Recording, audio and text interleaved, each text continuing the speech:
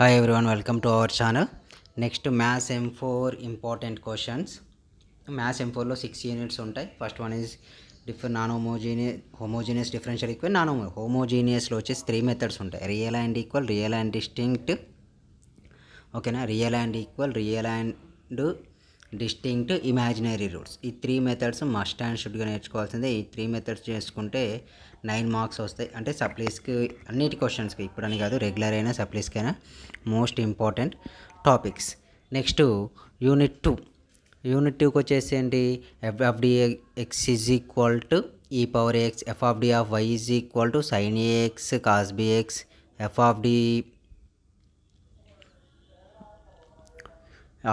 Of why is equal to X ప్లస్లో any polynomial equations ఉంటాయి. Polynomial ఈక్వేషన్స్తో పాటు ఇంకొన్ని X square power cos X, X square plus sign X, ఇలాంటి problems ఉంటాయి. మీరు must and షుడ్గా first 2 units prepare కాండి. First 2 units prepare అయితే regular supply ఎప్పుడు ఎగ్జామ్స్ పెట్టినా పాస్ కావడం ఈజీ, బెటర్ స్కోర్ వస్తుంది. మీకు ఇన్కేస్ ఫస్ట్ యూనిట్ కంప్లీట్ అయిపోయింది అనుకుంటేనే మళ్ళీ నేను ఈరోజు పెట్టిన క్వశ్చన్లో కూడా ఇందులో మెథడ్స్ ఇంపార్టెంట్, క్వశ్చన్స్ ఎప్పుడు ఇంపార్టెంట్ కాదు. మీరు ఎంత బెటర్గా మెథడ్స్ ప్రాక్టీస్ చేస్తే మీకు అంత బెటర్గా క్వశ్చన్స్ సాల్వ్ చేయగలుగుతారు. ఎగ్జామ్లో వస్తే దాని ప్రాబ్లమ్స్ ఉంటాయి.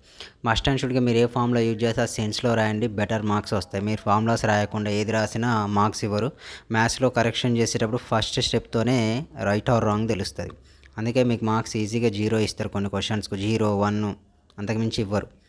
మ్యాక్సిమం క్వశ్చన్స్ ఎలా చేయాలంటే లెంతీగా, ప్రాపర్గా ఫార్ములా యూజ్ చేసి మీరు ఏ మెథడ్ యూజ్ చేసినా నో ప్రాబ్లం. మెథడ్ కరెక్ట్గా లేకుంటే ఏ ప్రాబ్లం చేసినా మార్క్స్ అయితే రావు, ఓకేనా. ఫస్ట్ 2 యూనిట్లు అయితే మస్ట్ అండ్ షుడ్గా ప్రిపేర్ కాండి అందరూ. ఇక నెక్స్ట్కి వచ్చేటప్పటికి Fourier series and half range. Fourier సిరీస్లో కూడా A0 value, AN value, B N value must and should, ఓకేనా. ఫోరియర్ సిరీస్లో కూడా AN value, B N value, A0 values అనేది మస్ట్ అండ్ షుడ్. ఈ వాల్యూస్తో పాటు sign X, cos X, X square, X cube, ఈ power X, ఈ ప్రాబ్లమ్స్ ఎక్కువ చూసుకోండి. ఇన్కేస్ మీరు అటెంప్ట్ చేద్దాం అనుకుంటే. ఈ ఫార్ములాస్ చేయించుకుంటే మాత్రం కన్ఫామ్ 1 మార్క్స్ వస్తాయి. 5 మార్క్స్ క్వశ్చన్లో మీకు ఇన్కేస్ ప్రాబ్లం రాంగ్ వచ్చినా కానీ A0, AN, B N values find out చేసి అలా ఉంచేసినా కూడా అవుట్ ఆఫ్ 5 మార్క్స్ క్వశ్చన్ అయితే 3 to 4 మార్క్స్ ఇచ్చే ఛాన్సెస్ ఉంటాయి, రాంగ్ వచ్చినా కూడా 4 ఇయర్స్ సిరీస్లో, ఓకేనా. ఇందులోనే ఆడ్ ఫంక్షన్, ఈవెన్ ఫంక్షన్ కూడా ఉంటుంది. Add function even mode of cos X, mode of sign X, లేకపోతే X square, X cube, X, ఇవే ఉంటాయి. 0 to π, -π < x π, ఇలాంటి ప్రాబ్లమ్స్ ఇంపార్టెంట్. ఫార్ములాస్ అయితే బాగా చూసుకోండి. 4th యూనిట్లో ఫార్ములాస్ హాఫ్ రేంజ్ సిరీస్లో కూడా చాలా తక్కువ ప్రాబ్లమ్స్ ఉంటాయి. అంటే 5 to 6 ప్రాబ్లమ్స్ కంటే ఎక్కువ ఉండవు. అవి చూసుకుంటే సరిపోతుంది మీరు. నెక్స్ట్ ఇది తర్వాత Laplace ట్రాన్స్ఫర్మేషన్లో first shifting linear property, first shifting theorem, second shifting theorem, multiplying with tea, division with tea, ఇవి మోస్ట్ ఇంపార్టెంట్. వీడి వరకు ప్రిపేర్ అయితే నెక్స్ట్ ఇన్ఫినిట్ సిరీస్ ఉంటాయి. 0 to ∞ ఇంటిగ్రేషన్ ప్రాబ్లమ్స్ ఉంటాయి.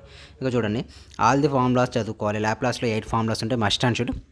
ఇవన్నీ ఇప్పుడున్న పేజీలో యూనిట్ 5లో లాప్లాస్ ట్రాన్స్ఫర్లో ఉన్న ప్రాబ్లమ్స్ అన్నీ ఏంటంటే ఫస్ట్ షిఫ్టింగ్ థీరం అయిన normal problems, change of scale property. First shifting theorem అంటే ఈ పవర్ టీ ఉండి మిగిలిన sign టీయో, cos tea, tan tea ఉంటాయి. ఇందులో కూడా మెథడ్సే ఇంపార్టెంట్. 4th సెమ్ ఎప్పుడు ఇంపార్టెంట్ క్వశ్చన్స్ ఉండవు, methods important. First shifting theorem confirm వచ్చి ఉండాలి. ఫస్ట్ షిఫ్ట్ థీరం కంప్లీట్ కాగానే next second shifting theorem, change of scale properties, change of scale property second shifting theorem అయిపోయిందా. Multiplying with tea, power and division with tea, ఇవి most important. ఇక మనం ఈ problems అన్నీ left to right ఇవన్నీ videos మన దాంట్లో ఉన్నాయి. First unit, second unit and 5th, 6th, ఓకేనా. 4 యూనిట్లు వీడియోస్ ఉన్నాయి. వీడియోస్ ఫాలో అవుతూ ఉండండి. మ్యాక్సిమం అవే మెథడ్స్ అన్నీ కవర్ చేస్తాను. ఆ మెథడ్స్ ఫాలో అవుతే సరిపోతుంది. నెక్స్ట్ ఈ integral property 0 to t, 0 to t కొన్ని ప్రాబ్లమ్స్ ఉంటాయి. 0 to ∞ కొన్ని ప్రాబ్లమ్స్ ఉంటాయి. 0 to t కొన్ని ప్రాబ్లమ్స్ అయితే 0 to ∞ కొన్ని ప్రాబ్లమ్స్ ఉంటాయి. నెక్స్ట్ ఇన్వర్స్ లాప్లాస్లో కూడా ఎవల్యూషన్ లాప్లాస్ ఫామ్స్ చూడండి. 0 to ∞ ఉన్నాయి, 0 to e పవర్ -3dt ఇవన్నీ. నెక్స్ట్ మన ఛానల్ కొత్తగా చూసేవాళ్ళు సబ్స్క్రైబ్, లైక్ చేయండి, షేర్ చేయండి, కామెంట్ చేయండి. ఇన్ కేస్ మీరు ఫాలో కావాలంటే ఇన్స్టాగ్రామ్, టెలిగ్రామ్ గ్రూప్ డిస్క్రిప్షన్లో ఇస్తాను. నెక్స్ట్ ఇన్వర్స్ లాప్లాస్ ట్రాన్స్ఫర్మేషన్లో టోటల్గా లాప్లాస్ ట్రాన్స్ఫర్మేషన్ అయితే మీకు ఇక్కడ ఉండేది ఏంటంటే ఒకటి బాగా నేర్చుకోవాల్సింది, కాన్వల్యూషన్ థీరం అప్లై చేస్తే ఇన్వర్స్ లాప్లాస్ ప్రాబ్లం అన్ని ప్రాబ్లమ్స్ కాన్వల్యూషన్ థీరం అప్లై చేయొచ్చు. మీకు ఇన్ కేస్ ఒక్క కాన్వల్యూషన్ అప్లై చేస్తున్నాయి, ఎందుకంటే అక్కడ by using convolution, by using first principle అడిగాడు. Only కాన్వల్యూషన్కే by using convolution theorem అడుగుతాడు. కాబట్టి మీరు ఓన్లీ కాన్వల్యూషన్ థీరం నేర్చుకొని అన్ని క్వశ్చన్స్కి కూడా first shifting theorem, second shift theorem, multiplying with yes, division with yes, అసలు multiplying with yes, division yes చూడకండి. పార్షియల్ ఫ్రాక్షన్ ఉంటుంది, మల్టిప్లయింగ్ విత్ ఎస్ అన్న డివిజన్ విత్ పార్షియల్ ఫ్రాక్షన్ కూడా వదిలేసి ఓన్లీ కాన్వల్యూషన్ థీరం నేర్చుకోండి. కాన్వల్యూషన్ థీరమే అన్ని ప్రాబ్లమ్స్కి అప్లై చేసుకోండి, ఈజీగా వస్తుంది. ఆ కాన్వల్యూషన్ థీరం అన్ని ప్రాబ్లమ్స్కి అప్లై చేసుకుంటే సరిపోతుంది. ఓకేనా. Next convolution theorem differential equation with respect to అంటే టోటల్ డిఫరెన్షియల్ ఈక్వేషన్ ఫార్మ్ చేసే ఒక లెంతీ క్వశ్చన్స్ ఉంటాయి లాస్ట్ పేపర్ అదే చేస్తే చేయండి, లేకపోతే చాయిస్కి వదిలేసుకోవడం మీరు. Okay, thank you.